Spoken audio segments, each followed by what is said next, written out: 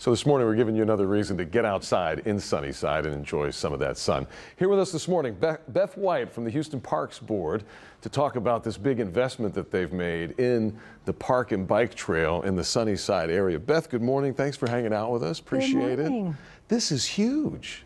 This is a giant project, a long time coming. Can you give the folks who maybe haven't even been to Sunnyside kind of an idea of where this project is and what the plan is? Well, it's a really exciting thing to be here today to talk about the hill at Sims. The project is located along Sims Bayou at the intersection of Sims and Scott Street. So it's the southwest corner, if you will. But it's a corner that is 100 acres of a detention site that was created in 2005. And in 2019, we teamed up with Commissioner Ellis at Precinct 1 to do a plan to see what can we do with this detention pond to bring more purpose to it and more use than flood detention, which is hugely important in Houston. Of course. But we have to have multi-purpose infrastructure. So we are finished up with the design, we're in permitting. We'll be bidding out in the fall, but what you will see is this incredible transformation of a beautiful site. It'll have the 60-foot high hill, one of the highest peaks in Houston. There'll be a pavilion up top where you can look out and see this panoramic vista of not just downtown, but you see downtown, the medical center, and the Galleria all in the same view. I don't know of any other place in Houston you can do that. Beautiful. So what's the timeline on this? You said that we're bidding this fall, and then when will construction start, and how will that work? Yep, we're going to bid this fall. Construction will start soon after, and it'll take us a little more than a year to finish it up. So, that seems pretty quick. Yeah, it is pretty quick. We put a lot of effort into the design process.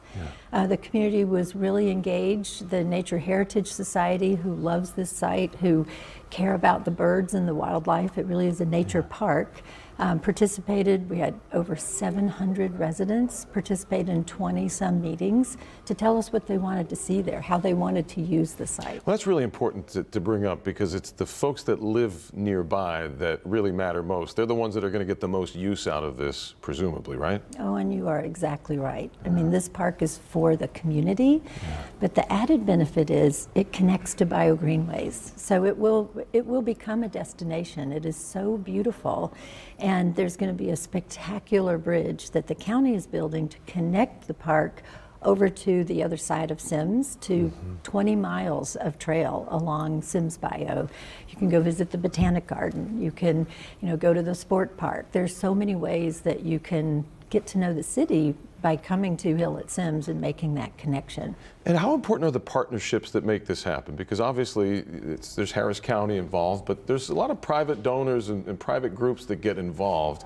And this is the case not just with the Hill at Sims, but a lot of our parks. Talk about that partnership and that need for the people to be involved. You have just put your finger on what the superpower of Houston is public-private partnership. It is the collaborative spirit. It's, as you said, Harris County, leading the effort, Commissioner Ellis, who was one of the architects of BioGreenway. So we've partnered with him since 2012 when the bond passed.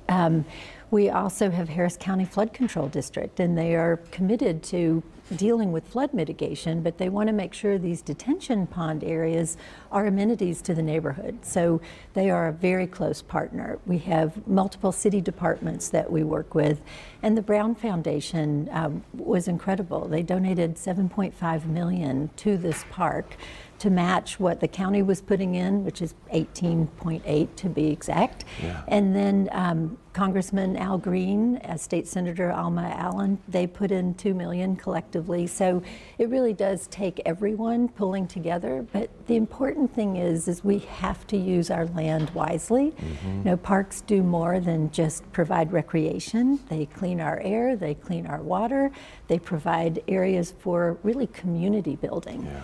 So this partnership is really important, but it has to be led by the community and the people who live there. I'll tell you, looking at the renderings, and it just looks magnificent. And in my mind, I'm thinking, well, building parks isn't what it used to be. I mean, you think of the old days, it's like, oh, we're just going to put a playground in here. We are so far from that. Yeah. Public spaces, nature, really, it's a little bit of everything. And I think that if there was any silver lining to COVID, people recognized how important parks were. They were one of the safest, only safe places that you could go to stay healthy. because the mental health, the economic health, the vitality of our city really depend on that public space. It's the last true democratic space in America where people come together from all walks of life. It doesn't matter your political stripe, but it's where you become neighbors. It's where you learn about the city, and it's really such exciting work to see what's happening in Houston. We have great parks and so many new ones too. A lot of places for folks. I'll never forget when I first moved here almost 20 years ago. My mother came to town and she went, "It's so green. This place is so green," and it's just gorgeous. Beth White, Houston Parks Board, thanks for coming in. Best of luck with this project. We hope it really works out for you. We'd love to have you back when it's done. Absolutely. Okay. And we'll get you out there during the process. Please, yes. See you soon. Thank you, Beth.